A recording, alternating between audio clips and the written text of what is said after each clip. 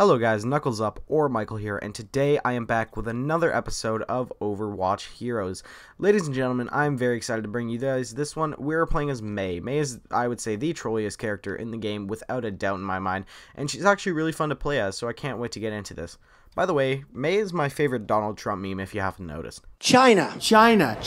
We're going to build the wall, okay? Believe me.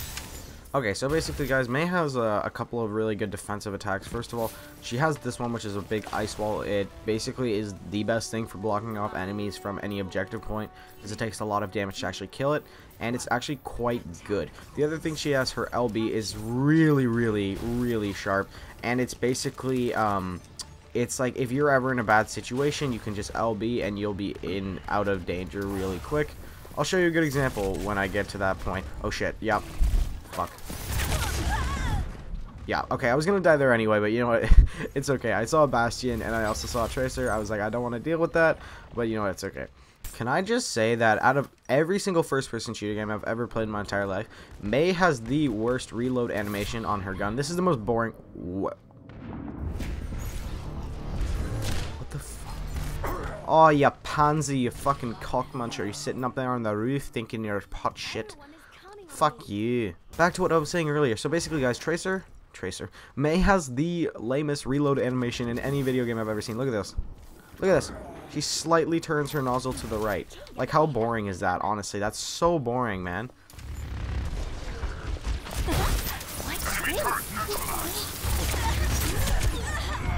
Oh, what? Really? Okay, at least I got a kill out of that. Oh, I got two, actually. That's good. But what? Just so if anyone tries to flank, we're good. I can cover my back here. Fuck. Get out of the way. Yep, we're good. See, guys, this move right here is a lifesaver. Roasted. It's actually a lifesaver. I'm not even kidding. It's such a good move. Come back. Come back. Come back. Nice. That's what I like to see. Ah, got you, Torbjorn. Nice fucking try, you fucking wanker. You fucking cock. Little cock muncher. You. Oh my god, of course. I hate Bastion, and I ruined my ultimate. Look at my ultimate, it's gone. Because of that little fuckboy right there. God, this is... I can't stand Bastion more than anything in the world. I'm just trying to record a good game for you guys. I'm exclusively getting killed by Bastion. But...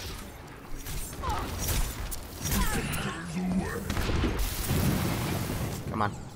Aw, you fucking ass. You fucking arse. Let's try to. Roasted. No! No! I'm done. I'm gonna quit this game. I'm gonna quit this game. You over there on the other team.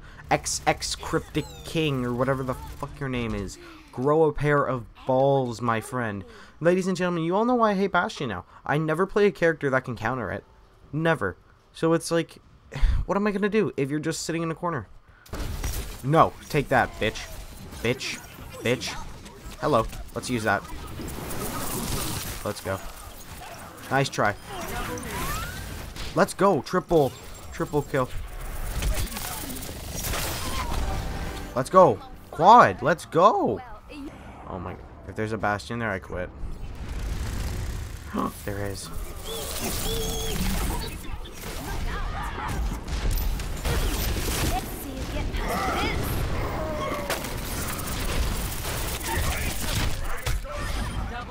No!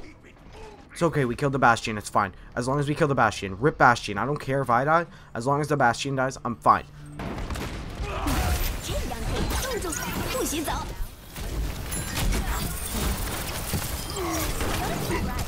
Let's go. Mei, I love you. Let's go. Okay, guys. Should we be an ultimate troll? Should we be a troll? Because I've expressed my opinion on how trolly Mei is in the intro and the previous video. So, I think we should be a troll just to let you guys know what you're dealing with here. Too many of one here. 2 million builders. No tank heroes, no support. Well, this is going to be fun now, isn't it, guys? Because 3 idiots are deciding to play as the same character. One as the biggest pussy in the game, another as an actual skillful player. I'm gonna watch this. Fuck all you. Fuck all you.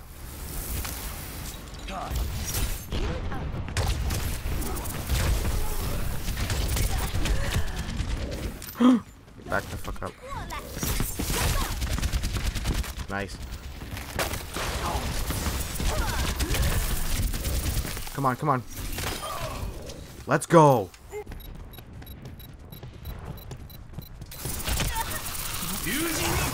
Come here.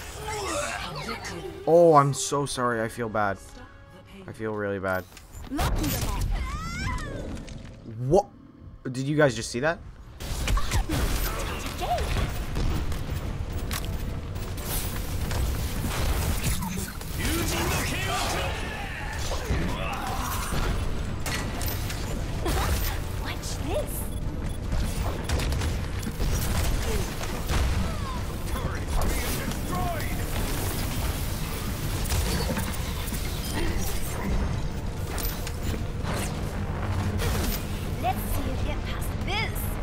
Oh my god.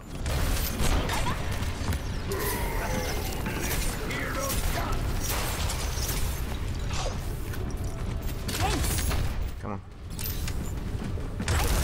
Coming up. Nice try. Shit.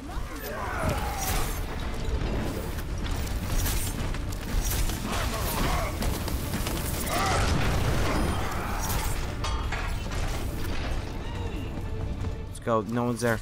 No one's there. Suck it. I can't believe we won that. Alright guys, now's the time of the video where I give my opinion on Mei.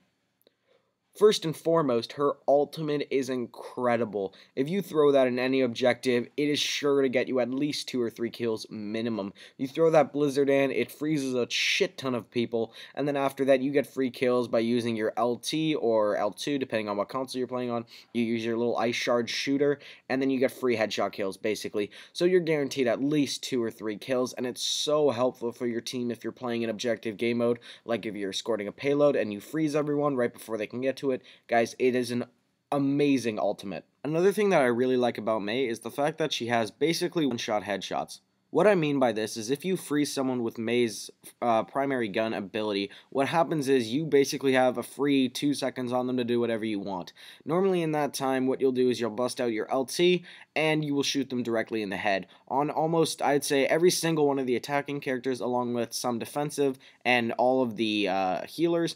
Basically, it's a guaranteed kill if you can get them frozen. The tanks, it's a little bit iffy just because they have a lot more health than all the other classes, but all the other classes are essentially doomed if you get them in your line of sight.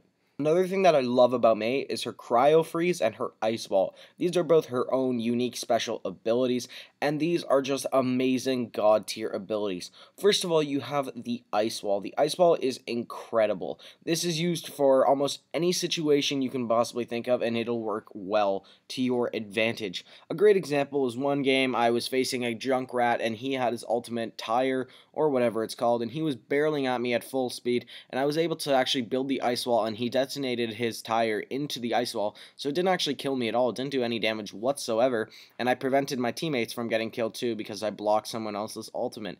The ice wall is used in many different situations, and it's phenomenal. A good example of when I used the ice wall is in one game I played where we were losing very, very badly, and the payload was right about to escort to their base, and we had 2 minutes and 30 seconds left in the game, and we were able to hold them off for that entire time.